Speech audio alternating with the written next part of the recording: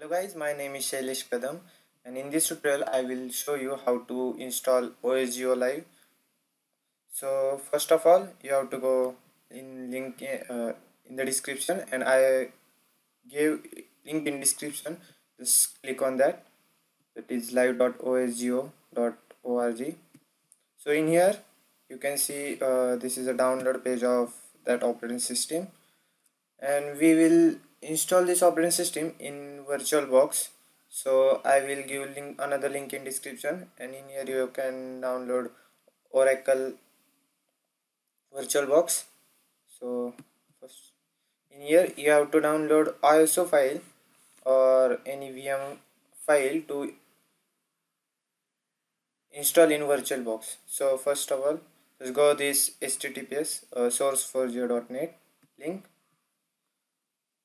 It will redirect to you in another website. So in here you can see there are some versions of this operating system. So I will just go with for this tutorial this OSGeoLive dash 11.0 vm.7zip this file. So you can also check this other, because it will also work. It is i386.iso file. You can also download this and check. You can also check this out, AMD64. So I will just go with this OSGeo dash live. So in here it will just download, and it is 3.0 GB, I think. Yes, it is 3.0 GB. So in here you have to download this. Yes, it is 3 GB. So just save file this and download it. So after download this file, I will be right back. So our file is downloaded.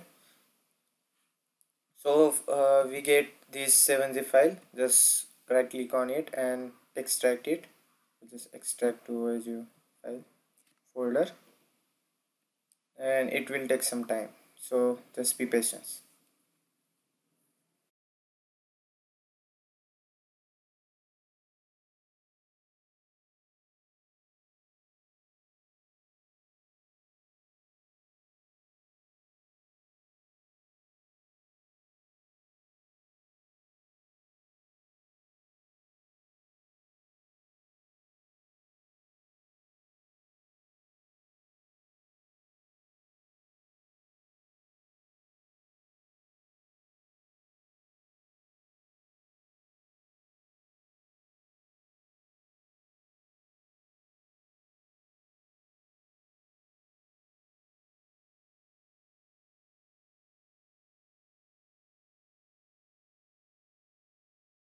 So our file is successfully extracted.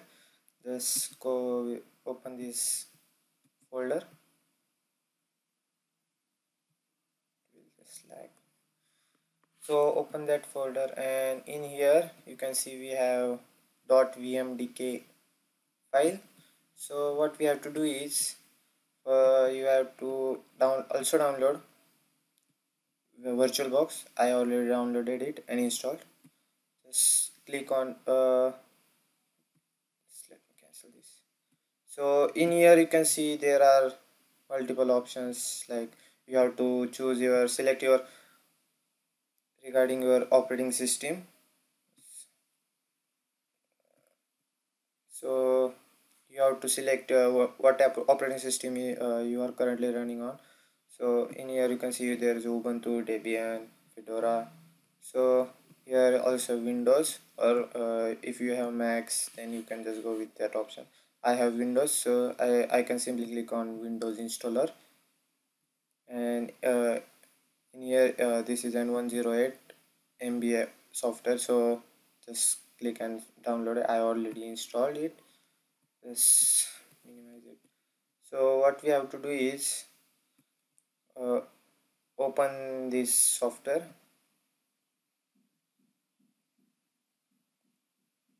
and just click on new. I already installed CentOS, just don't bother about it. Just click on new, and it will ask what operating system name you have to give. So I will just go with OSGeoLive. This is our version is 11.0. So I will just go with that. And this is a Linux distribution. Just make sure that you have selected Linux. And version of this is Ubuntu 64-bit. So this computer also 64-bit. Just select Ubuntu 64-bit.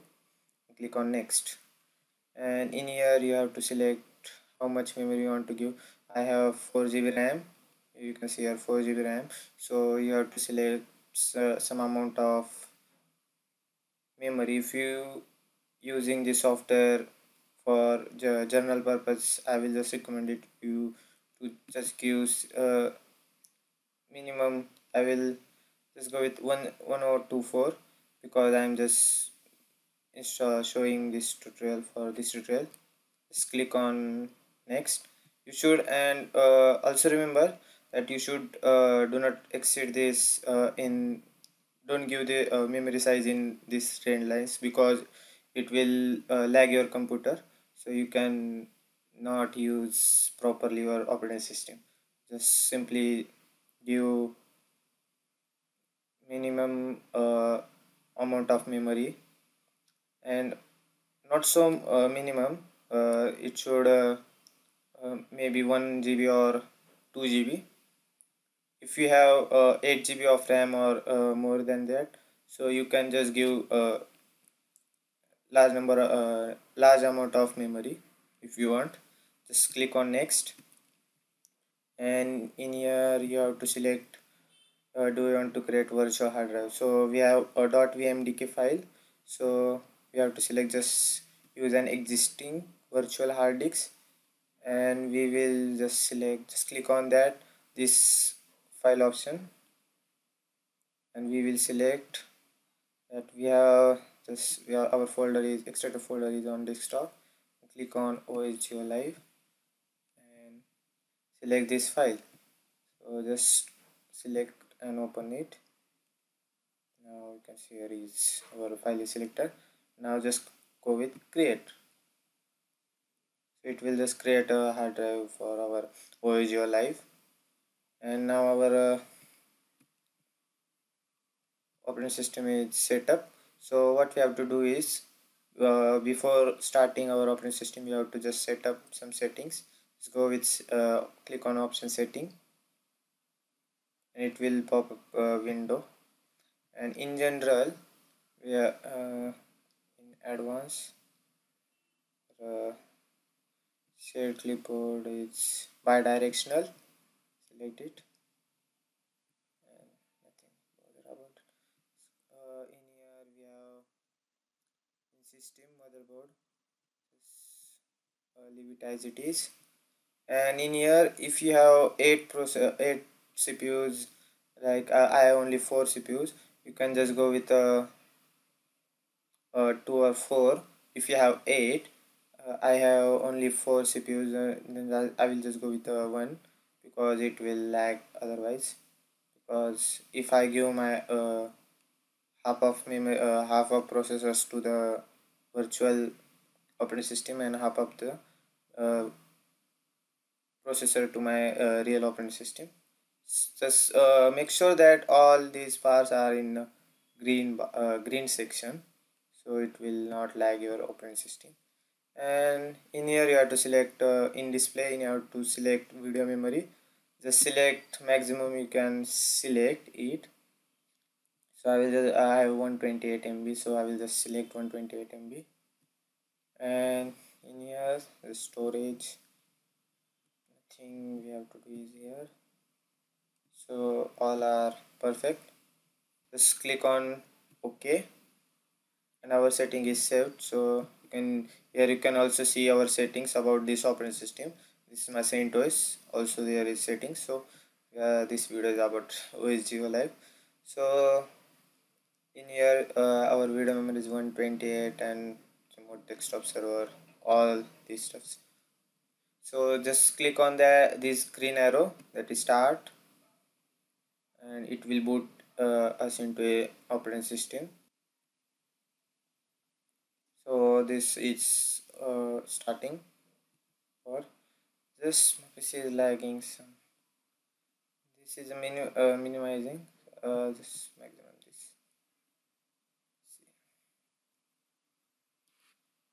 Well, our operating system is booting in. Just wait for it. It takes some times.